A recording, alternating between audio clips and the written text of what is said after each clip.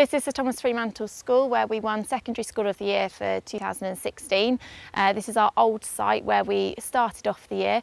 We've been here for 4 years, and during that time we've now got to 360 pupils. And we have now got our brand new school site, which we can't wait to sort of carry on what we started here. So this is a brand new building we actually only moved into in June, so very recently.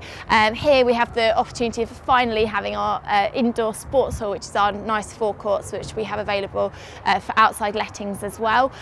We have, as you can see behind me, our Astro and our hard court as well. So here we're hoping that off the back of our success from the previous sporting year, that we can basically grow from here, where we can still do our training in all of our traditional sports, but we'll still be able to now broaden our curriculum in order to encompass and incorporate all of our indoor sports. So for example, badminton, our indoor cricket, our dance in our fitness studio, and we will have our fitness suite up and running as well.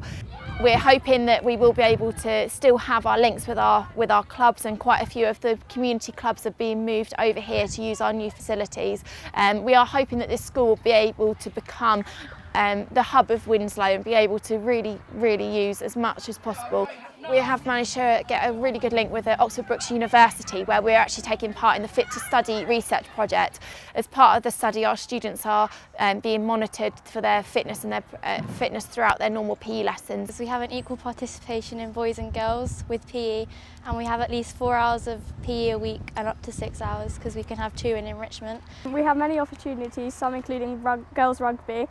Some schools don't offer that, but at this school they encourage us to play and have fun. We can still do PE in different weathers, and it's better as we don't have the risk of our fixtures being cancelled, because we can still do them indoors.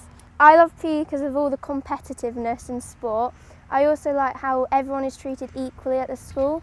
Just to be nominated was an absolute dream. We really thought that due to our small number and perhaps our where we were, perhaps it wouldn't be recognised, but we are so over the moon that it was, and to come out as overall winner, we were absolutely amazed.